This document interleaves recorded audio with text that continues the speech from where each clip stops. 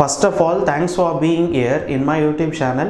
So in this compound interest lesson, we are going to find an interest that is based on yearly interest, half-yearly interest and also quarterly interest, right? So don't forget to watch all my previous two lessons, because previous two lessons is most important, where we have learned half-yearly, compounded half-yearly separately and compounded quarterly separately.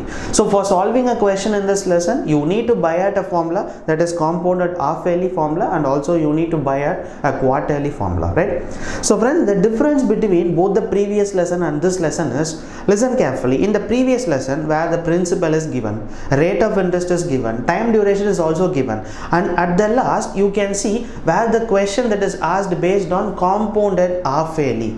And what we done is we divide the rate of interest by 2 and we divide the months in terms of 6 months and 6 months, and we found the interest.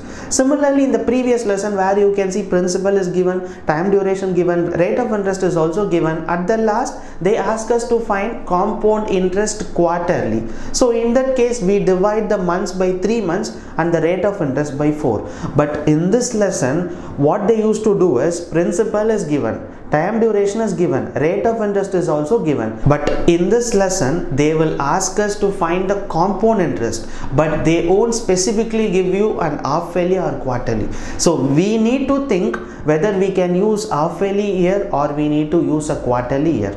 So in the previous lesson question itself, they used to give half-yearly and quarterly, but here they won't specify anything. They will just say only to find the compound interest. So we need to think whether we can use quarterly in this question or half-yearly in this question, right? For example, I have taken two numbers, that is, one time duration is 27 months and the second example where the time duration is 30 months and the rate of interest is 20% per annum. So first of all, listen carefully. Here the time example I am saying, right? Here the time duration they have given is 30 months and the rate of interest is 20% per annum, and they are asking us to find the compound interest, right? If they have given like that, this 30 months.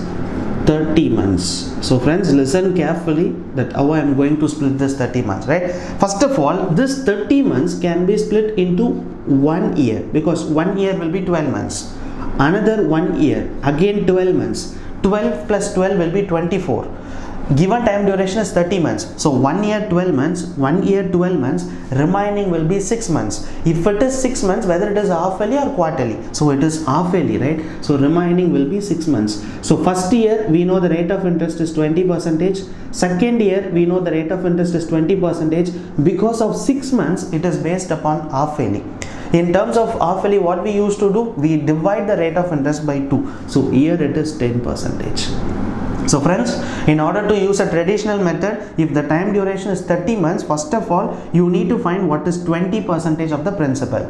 Then again add the interest with the principal. For the next year, you need to find what is 20%. Again add the interest with the principal. At the last, you need to use 10%.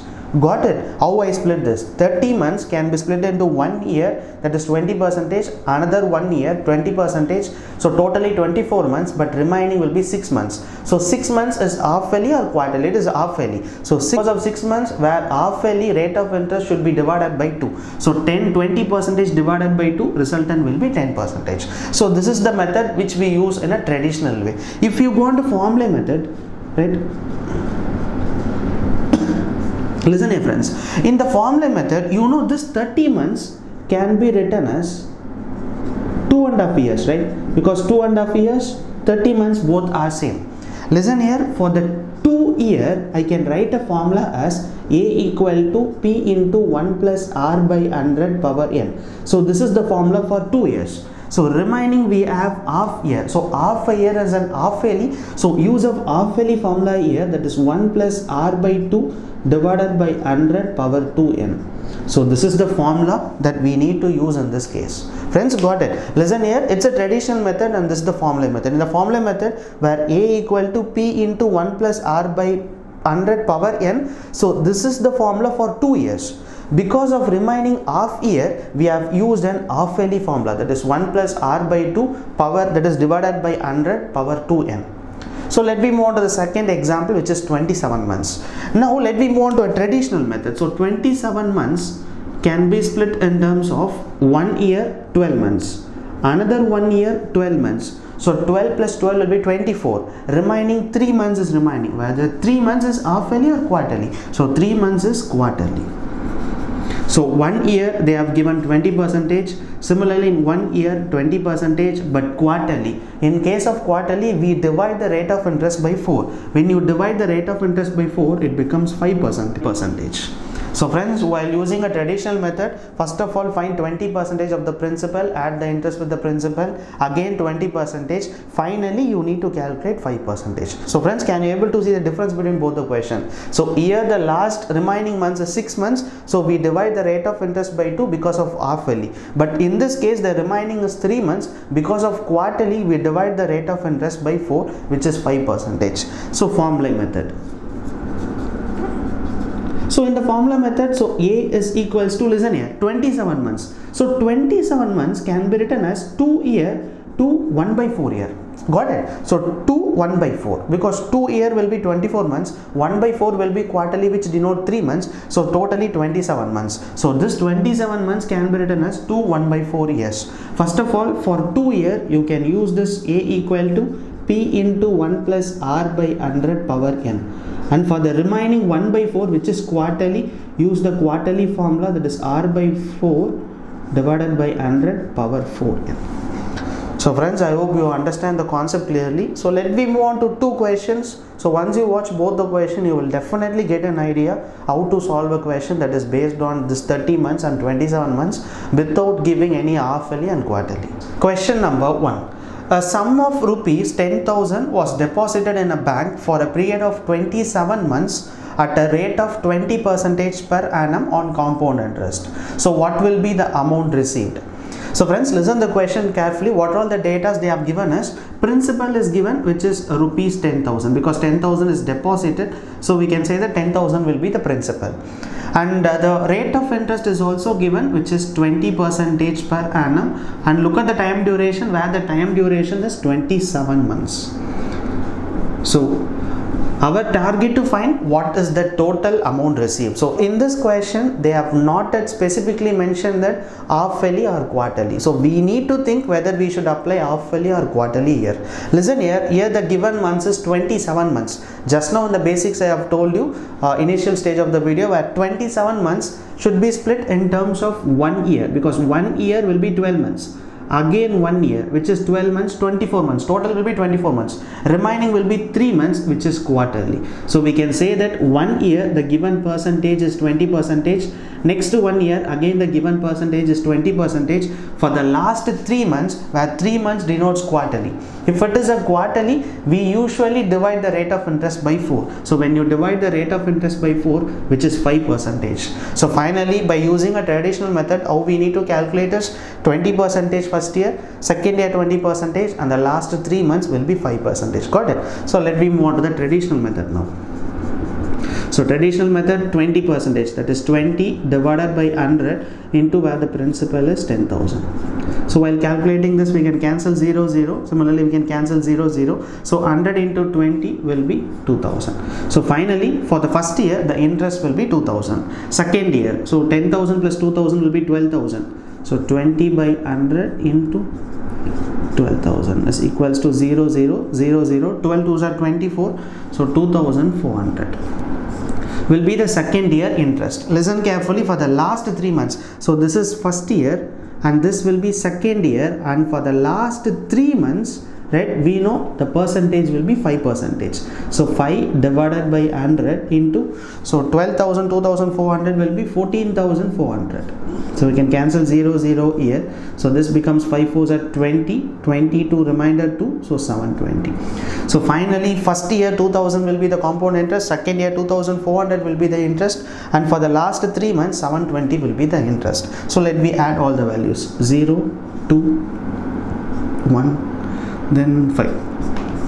So 5120 will be the total compound interest for 27 months. But our target to find what will be the total amount received. So the meaning of total amount is principal and also interest, right? We already know principal is 10,000 and the interest is 5,120. So the total amount received will be 15,120.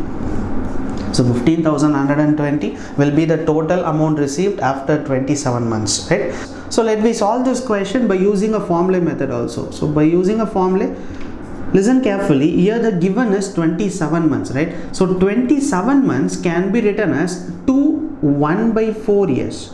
So got it. Why? Because 2 year will be 24 months, 1 by 4 will be 3 months, so 24 plus 3 will be 27 months. So this 27 months can be written as 1 by 4 years. So look at the formula carefully. So A equal to P into 1 plus R by 100 power n. So this is the formula for 2 years. And for 1 by 4 year, where 1 by 4 is quarterly, so here write the quarterly formula, that is R by 4 divided by 100 power 4n.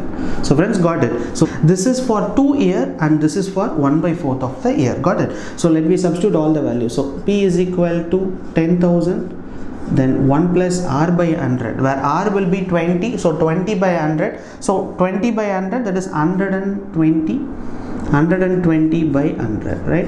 So here n will be, number of years will be 2, and second expression which is quarterly, so 1 plus R by 4, so R by 4, 20 by 4 will be 5, so 1 plus 5 by 100, which can be written as 105 by 100, right? So finally 120 by 100 power square, so this can be written as 120 into 120 by 100.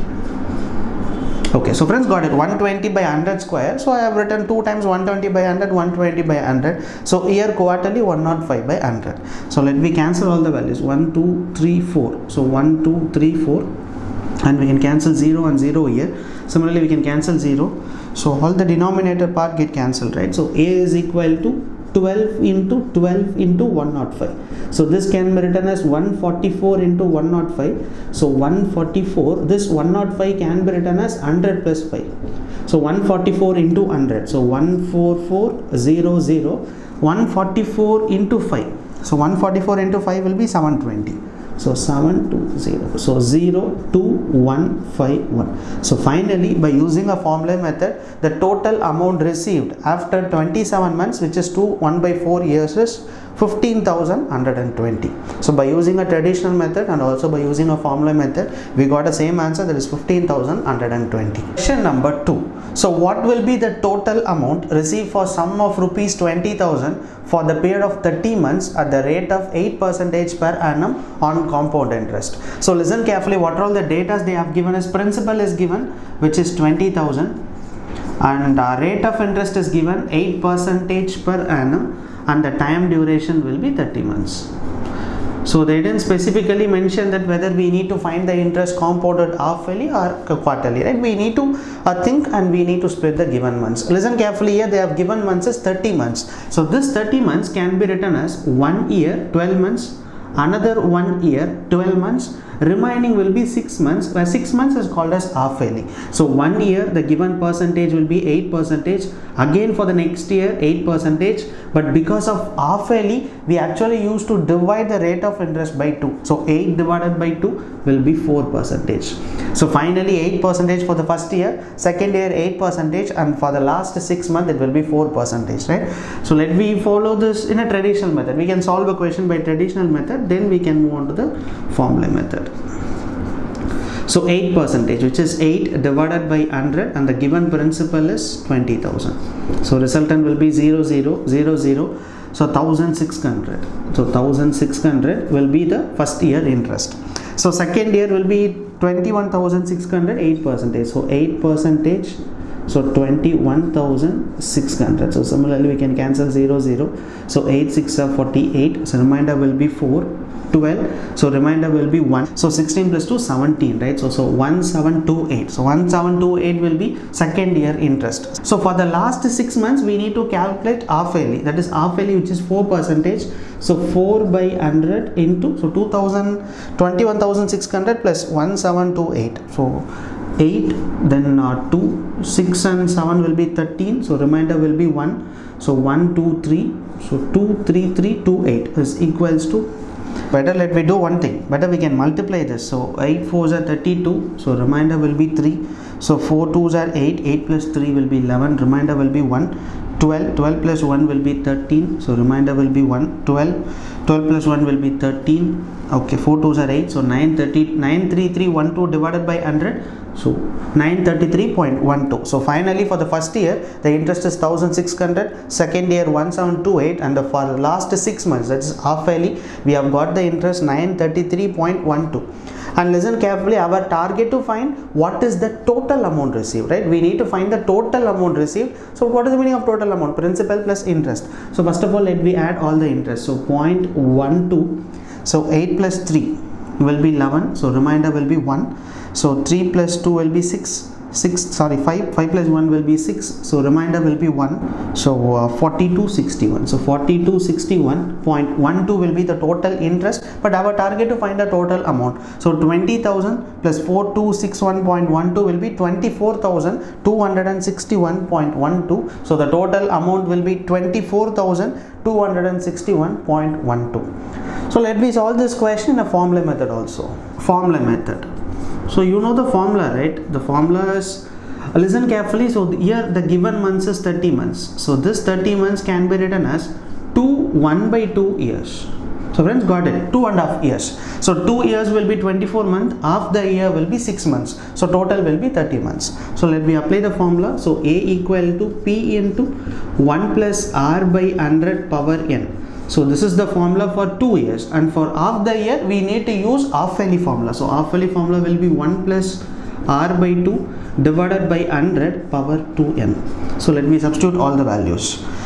So here A is equals to P, principal will be 20,000. So 20,000, 1 plus R by 100, where the rate of interest is 8. So 8 by 100, so 100 into 1 will be 100. So 100 plus 8 will be 108.